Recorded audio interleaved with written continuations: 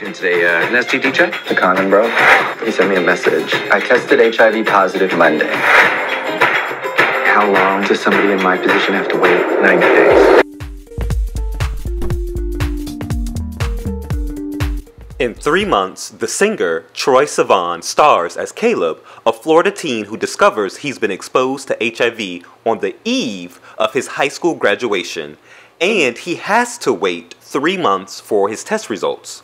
The movie is a Paramount Plus original and is available to watch now. During the waiting period, Caleb starts attending support group sessions for men who live with HIV, where he meets Esther, who is also awaiting results. The film is an AIDS drama for the millennial generation. Jarrett is the writer and director.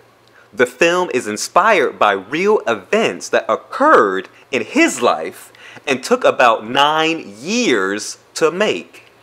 The film is set in 2011 and feels like a gay version of Juno at times. Actually, one of the producers of Juno also produced this film. It has the same snarky language, hipster interests, and specific references that are there. This is Troye's first major leading role, and he was the original choice for the part of Caleb.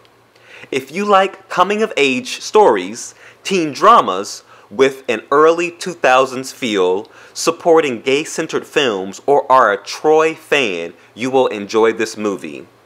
I actually have friends that refuse to watch AIDS dramas or coming out stories. If you feel the same way and you have Paramount Plus, I think it is important for you to watch this film, because when we don't support gay projects, the resources aren't made available to create new gay projects. So if you have Paramount Plus, please check out this film. I recently posted a video on gay shows and movies to watch on Paramount Plus, and I did not know that this project was coming out soon. Had I known, I would have included it. Paramount really lacks LGBT content, therefore I am really excited that they backed this gay-led project. The film has an 82% rating on Rotten Tomatoes and a 6.9 out of 10 rating on IMDb. Thanks for watching this video. Please follow me on Instagram at writer Vic Yates for more about my art and literary projects, and in the comment section, let me know if you'll be watching 3 months on Paramount Plus, and if there are any other gay films that you recommend to watch on the streaming service.